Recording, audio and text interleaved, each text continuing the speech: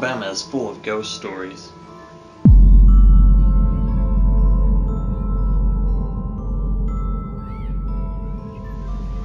From the dancing ghost of Grancer Harrison to the restless spirits that stalk the catwalks of Sloss Furnace.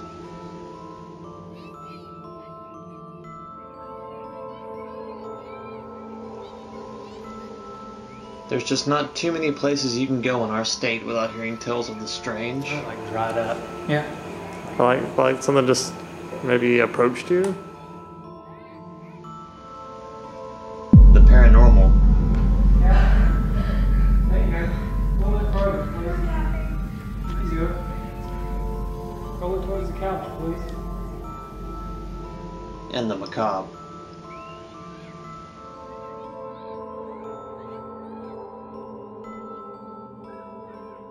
Walking downstairs, and then all of a sudden I heard a loud crash that came back from there downstairs, and I thought it was just them, and maybe they went down back that way. But after that I asked them, and they said they saw.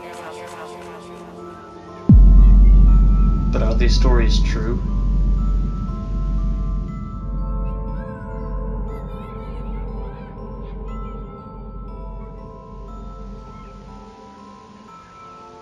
Our crew will travel to these reportedly haunted locations to learn their history and investigate their claims.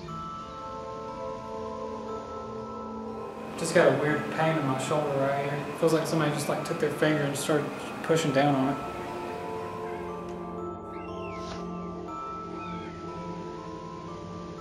Our goal is to determine if there is any truth to the ghost stories that haunt our state.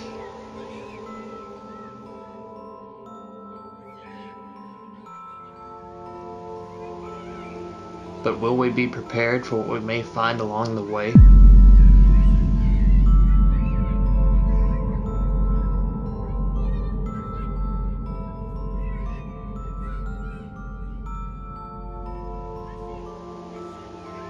This is Alabama's Most Haunted.